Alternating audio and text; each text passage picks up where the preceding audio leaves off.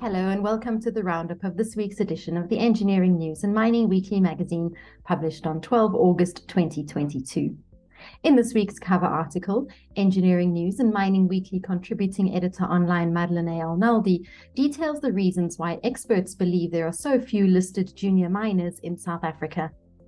Experts in the spheres of law, mining, and financial services are divided on whether South Africa's public market has become too institutionalized, which, if so, makes access to capital for junior miners and exploration companies all the more challenging. The Engineering News features focus on agricultural engineering, irrigation, and plant propagation, where technology yields beneficial tools for farms.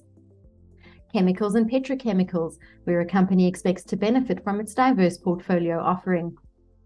And furnaces, kilns, ovens, and dryers, where a local kiln manufacturer consistently supplies kilns into Australia.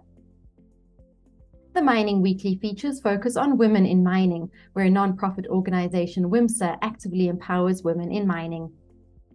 This week's business leader is Pietro Dupasani, chairperson of Women in Mining South Africa and head of business improvements at Anglo American Platinum.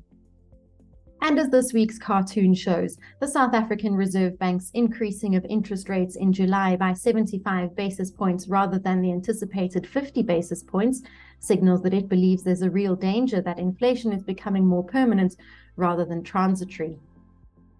We hope you enjoy this week's edition of Creamer Media's Engineering News and Mining Weekly. Be sure to subscribe to the magazine that offers you in-depth news about developments in the real economy by emailing subscriptions at engineeringnews.co.za. Happy reading and see you next time.